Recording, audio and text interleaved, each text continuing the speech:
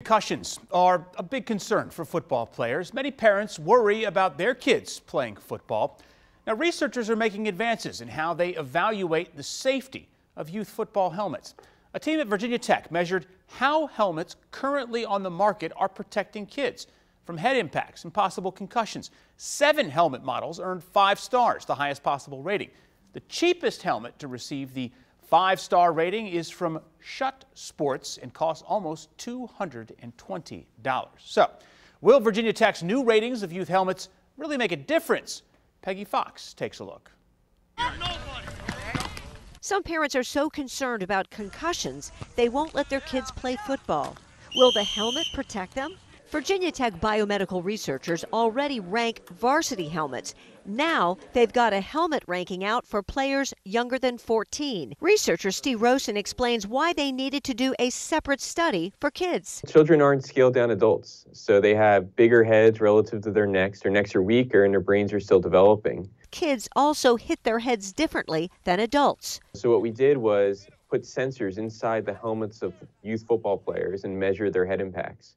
So after 4 years of data collection, we had a really good idea of how hard they hit their head, how frequently and where. They take that information into a lab and then hit a dummy that represents a 10 to 12-year-old boy. Sensors measure the dummy's head impact or acceleration.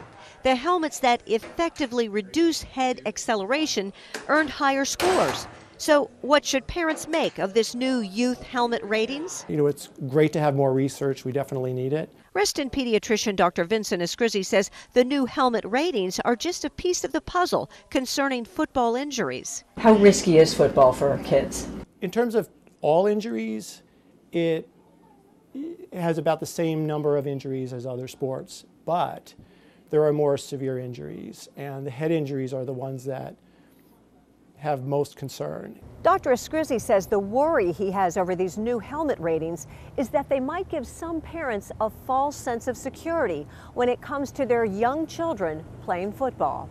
A concussion, after all, is due to a rapid change in the velocity of the head, whether it's in a straight line or rotating, like for example, if you fell backwards.